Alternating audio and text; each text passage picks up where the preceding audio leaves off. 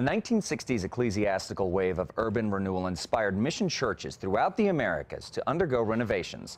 And all too often, centuries-old artwork of the Madonna was lost. Fortunately, these works were saved and preserved by a family with an eye on historic preservation.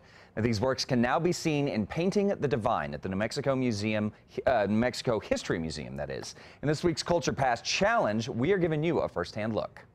The New Mexico History Museum invites you to explore the rich cultural history of Latin American devotion to the Madonna with Painting the Divine, Images of Mary in the New World. Kate, tell us a little bit about this exhibit, Painting the Divine, and this is really about capturing the images of Mary? Of right? The Virgin Mary, and this is the work of Spanish colonists in Mexico, South America, and New Mexico.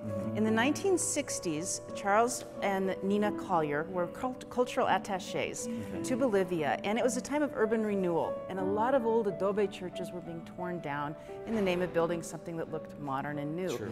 But what was going with it was some of the artwork that was inside of these churches.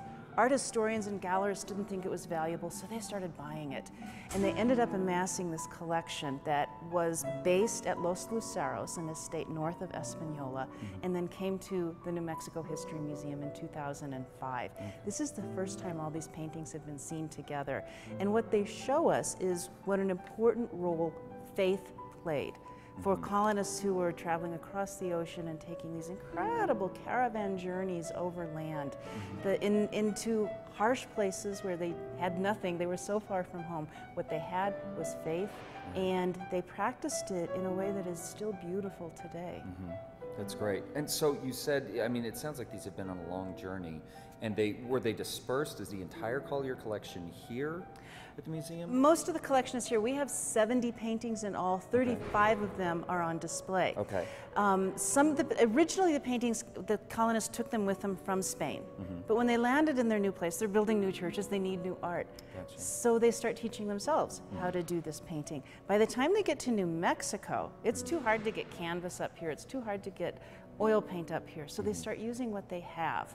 And what they have becomes the art of the Santeros, which is cherished today. Every year, Spanish Market out on the Santa Fe Plaza is capturing that same artwork. And you see the evolution not only of people in a strange and new land, but the evolution of their artwork as well. Gotcha. So what are some of the stars of, if we say that there are celebrity paintings or some of the stars that are on display, what are some of the must-sees when we're here?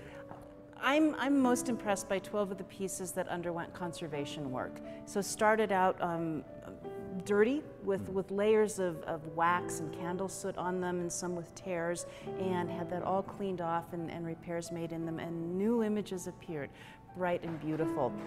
Our Lady of Pomata is a Peruvian interpretation of the Virgin Mary, and in it the artist has blended a traditional Inca princess with the Virgin Mary. And as a teaching tool to native persons, you're bringing them something that they're already familiar with and introducing them to an icon of this new religion and making her familiar and comforting.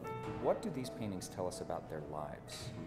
One of the things that you see is the appearance of, in the backgrounds, you'll see the appearance of new flora and fauna, birds and animals and plants that would not have existed in Europe. Gotcha. And so in that way you see them adapting to their new places and learning how to incorporate that in their lives. Gotcha. So it really, even though these are, testaments of the Virgin Mary and pictures, it really does sort of show their new world mixed with their old world. It's like a travelogue. Gotcha. Yeah. Gotcha. Very cool. Painting the Divine continues through 2016.